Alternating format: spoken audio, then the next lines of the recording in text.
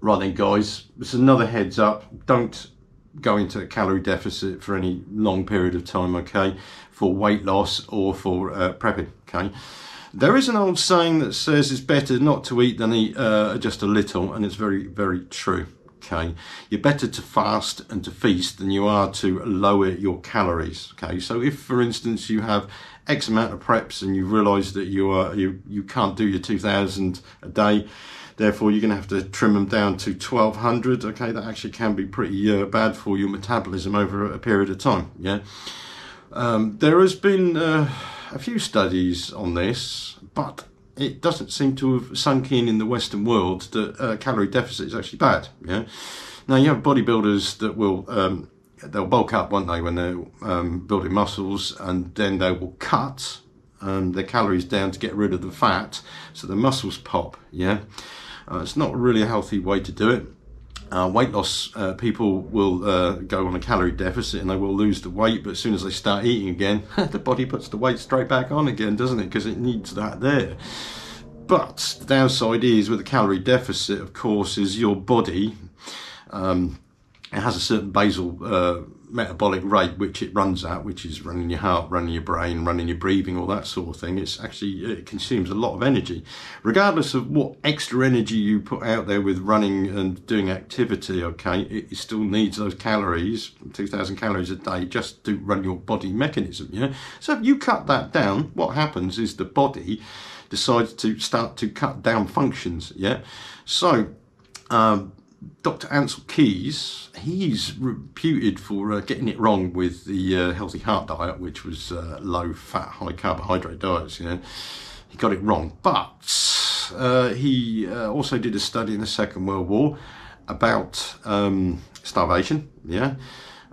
He experimented on soldiers, give them calorie deficits, and the results weren't very good, yeah.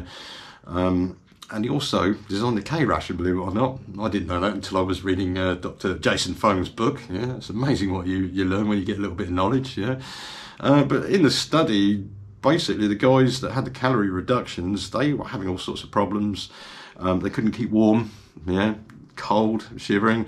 They were having mental disorders. Their body functions were shutting down bit by bit by bit, because as the body gets less in, what it does, it shuts certain things down in the body, or slows them down. It slows the metabolism down to what's coming into the body, yeah?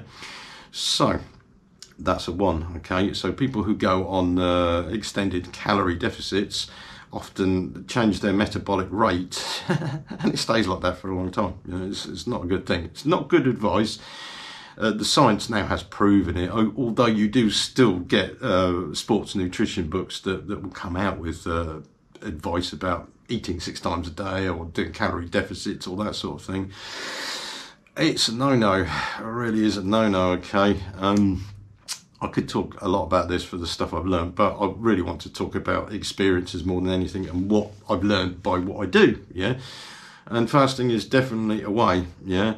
The difference between a calorie deficit is you're cutting calories down all the time, whereas fasting, you are eating when you are eating, and I mean you're eating, yeah? I had a huge lump of meat the other night, and yeah, that went into breakfast the next day. There was fat stuck on it, and I was only eating until I felt full, yeah? To get a satiety, as it were, okay? Which is when your body actually says, yeah, I'm not hungry now, you can stop feeding me, yeah? When you're eating carbohydrates and sugars and things like that, what happens is your stomach actually takes the stuff, smashes it up quickly and gets rid of it, yeah? If you're eating calorie-dense food, yeah, which means you don't have to keep stuffing, you know, you just have enough to eat, yeah? What it does is it sits in your stomach longer, and it will tell your brain that you don't want to eat, therefore you don't want to eat for ages, yeah? And it takes longer to work itself through into the large intestine, yeah? It's absolutely fascinating, absolutely fascinating. If I was able to put an application in for reincarnation, I think I'd come back as a doctor and a nutritionist, because the systems that are involved into the body are far more complex than an automobile. But if you do the study and you're interested and you do learning about it, the book learning, okay, I'm not going to teach you this. I'll give you heads up and I'll give you some resources, yeah. It's a thing that is good to learn. It's a good thing to learn. Now, I think just basic nutrition, how the body works, how your energy cycles work, for a prepper is vitally important, because when you've nailed that, at least then you know what you can eat, when you can eat it, and how long you can go without. Yeah. And it is, at the end of the day, prepping is not just about stuffing your cupboards full of all the crap that that you like in society now, like M&Ms and fucking tins of peaches that are full of sugar and all that sort of stuff. It's more a case of what can you do without, yeah. And yeah, that's most of the crap that that people store in their store cupboards, don't they? Yeah, you'll be surprised. Wheat, corns, rice, sugar. Potatoes, starches, stuff like that. They have their place. They obviously have their place, but we overconsume them, we over rely on them, and we don't look at the things that we should really have.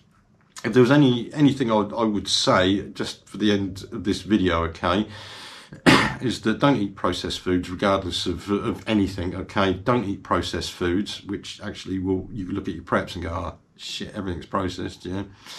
You need to eat real food, yeah, that's fresh, yeah. That way you're healthy and you're not going to put weight on, yeah. That is the rule of thumb, yeah. And if you time your foods right, even better, yeah. If you'd like me to talk a little bit about insulin response and hyperinsulinemia, I can tell you a little bit about it, and the fatty liver and why we do get fats.